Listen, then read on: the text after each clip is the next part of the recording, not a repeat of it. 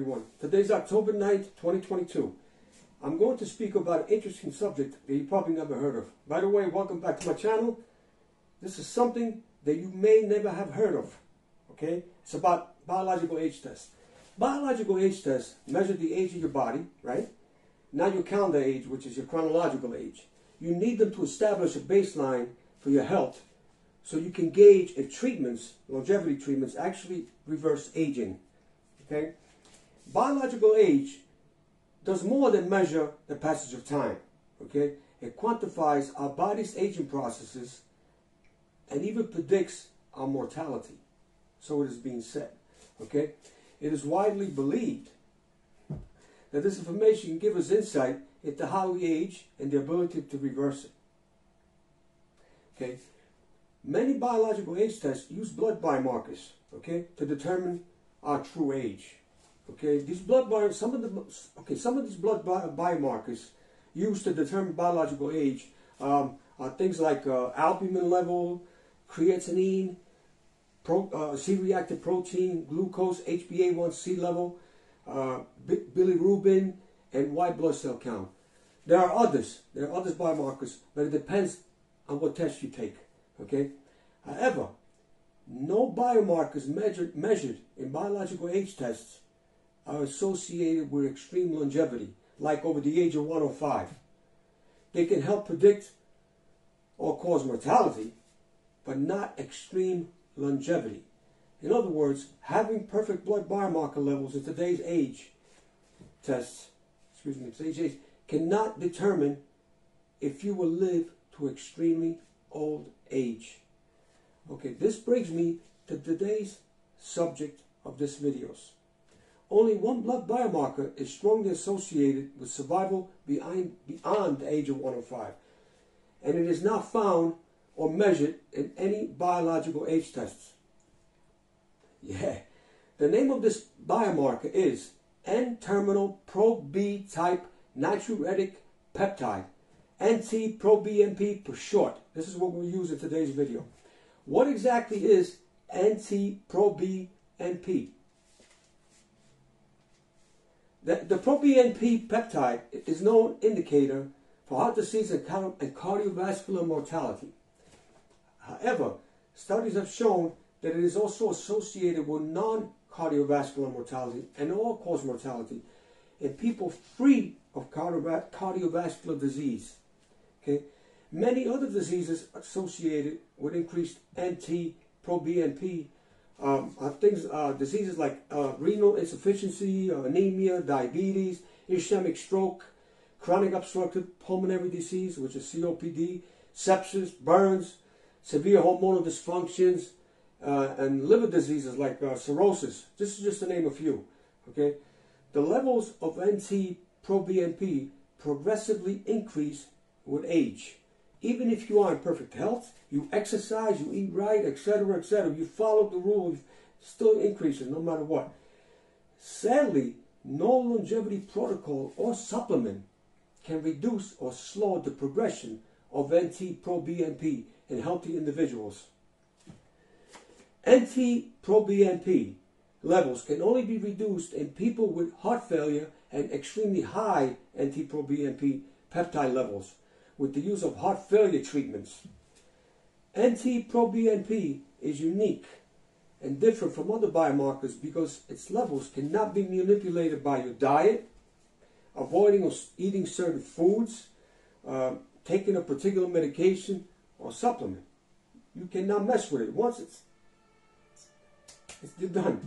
Okay? In other words, you can play around with your diet to manipulate cholesterol, let's say, glucose, HbA1c, C-reactive protein, and on to bring them to healthy levels. But NT-proBNP, there is no known method in existence to manipulate its levels as of October 9th, 2022. Scientists have declared that low NT-proBNP levels are so statistically associated with a survival advantage to supercentenarian age. They have also asserted that its relationship in mortality was more substantial than that of all other biomarkers, including age itself. Rest assured that NT-proBNP will be added to biological epigenetic age tests sooner rather than later. I promise you that. It will be the next big talk on social media because it is a biomarker that cannot be manipulated like all the other biomarkers. You did hear it first. I promise you this. You're going to hear about this thing, this new biomarker. What are healthy levels of NT-proBNP? According to clevelandclinic.org, healthy reference levels of NT-proBNP are as follows. Okay, listen carefully, okay?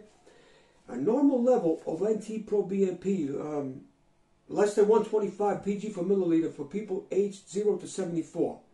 Okay, less than 450 pg per ml for people between 75 and 99. If you have heart failure, the following NT-proB levels could mean heart function is unstable. Okay, please listen. Higher than 450 pg per milliliter for people under the age of 50, and higher than 900 pg per ml for people aged 50 or older.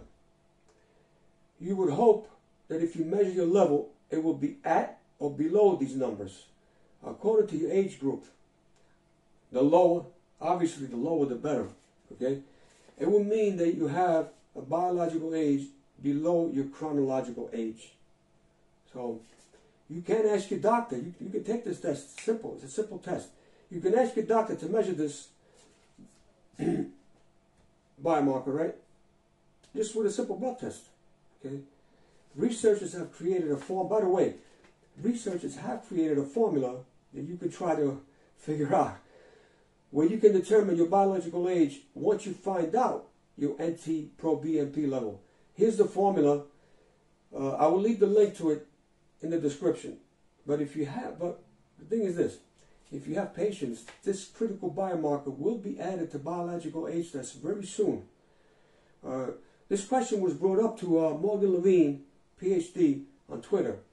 And her response was, the NT-proBNP is going to be added to upcoming new biological age tests very soon. Okay? In conclusion, I am not claiming that you cannot reach supercentenarian status if you have an abnormal NT-proBNP level. However, if your NT-proB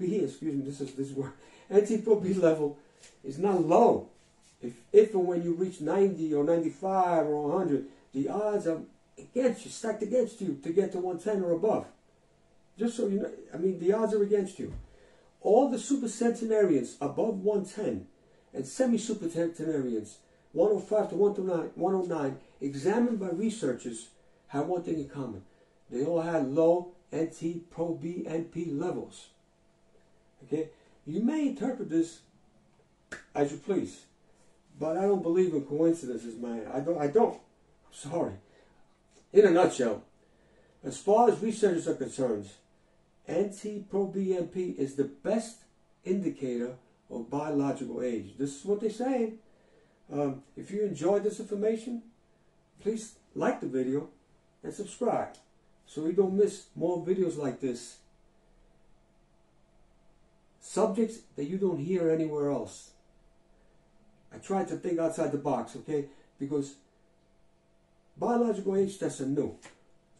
People are claiming on YouTube, people are claiming that they have a biological age 20 years younger, 15 years younger. What?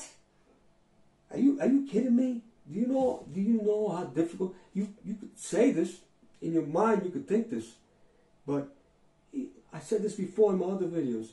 If you don't move like a young man, you're not younger. I'm sorry.